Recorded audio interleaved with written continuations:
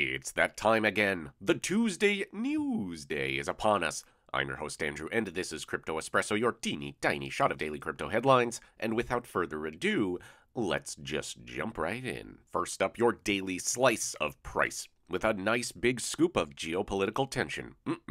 Bitcoin rallied above $44,000 on Tuesday amid hopes of a breakthrough in the Ukraine crisis. The U.S. had expressed concern that Russia was planning to invade Ukraine within days, with more than 100,000 troops building up around that country's borders. But Moscow now says that some of the soldiers are withdrawing and returning to their bases after completing military drills. Crypto advocates have reacted with alarm after Canadian Prime Minister Justin Trudeau invoked the Emergencies Act for the first time in history. This unprecedented step is in response to the Freedom Convoy movement, with truckers paralyzing the capital as they protest against vaccine mandates. On Monday, officials said Canada is broadening the scope of anti-money laundering and terrorist financing rules so they will cover all crowdfunding platforms, including those facilitating crypto transactions. Ilya Dutch Lichtenstein, accused of attempting to launder Bitcoin worth billions of dollars linked to the 2016 Bitfinex hack, has been denied bail. But a judge has ordered that his wife, Heather Morgan, can remain at home until the trial date. She will be ordered to wear an electronic tag with restricted access to the internet and is banned from completing crypto transactions. The pair face 25 years behind bars if convicted.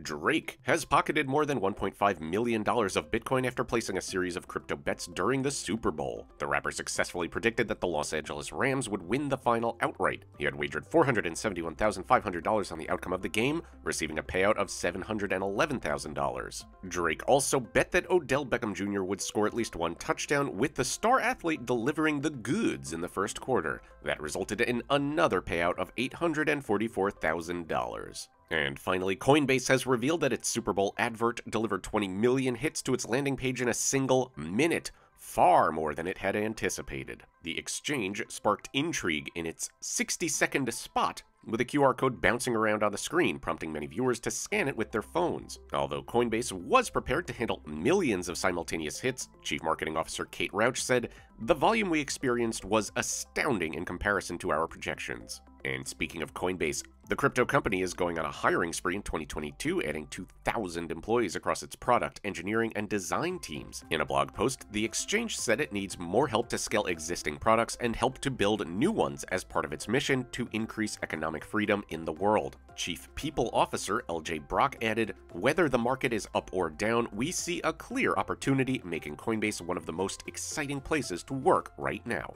And if you're looking for some excitement in the crypto world right now, have I got the prescription for you. Liking this video, subscribing to our YouTube channel, and clicking on that little bell icon to get buzzed whenever a new Crypto Espresso video goes live. And if you want to do some more thrill-seeking, go spelunking and ask Alex in the description below. Alex is a great source of crypto information for today's headlines or for crypto in general. Again, I've been your host, Andrew. This has been the news, and we'll see ya tomorrow.